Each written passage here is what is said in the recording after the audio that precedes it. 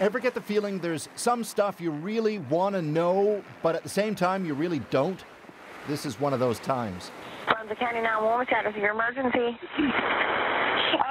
We have somebody a shark attack. A shark attack yesterday in shallow waters on a crowded beach in North Carolina. There's a girl whose hands been bitten off by a shark. Are any of the fingers completely amputated? It looks like her entire hand is gone. Then on that same stretch of beach, Yes, ma'am. His arm is gone. another attack took an hour later. Blood in the water, coming over with the whitewash. Kid was in shock. He was still coherent. Took it clean off. You saw that? I saw what was left of what he had. And just a few days earlier, further down that same coast, another. Authorities in North Carolina say, be careful out there, but emphasize such attacks are rare and their beaches are safe. Would you gentlemen swim in the water today? I'm sorry?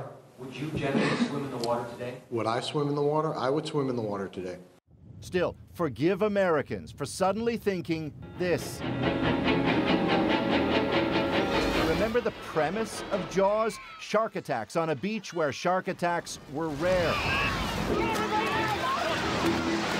And this year in America, it's been a shark-filled spring. Check the dark spot just below the kite surfer off the coast of LA in April.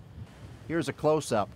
And this is also off LA just last month. Those dark spots are all great whites. Then there's Florida's Matthew Zachariah, who last month while surfing, stepped on a shark. Jumped up and bit me. Could have been really bad. I got really lucky. I whipped my leg out just in time, or it would have just crunched it. The two in North Carolina, 12 and 16 years old, weren't so lucky, but they survived. In the waters nearby, 2 sharks have since been spotted drifting along. Paul Hunter, CBC News, Washington.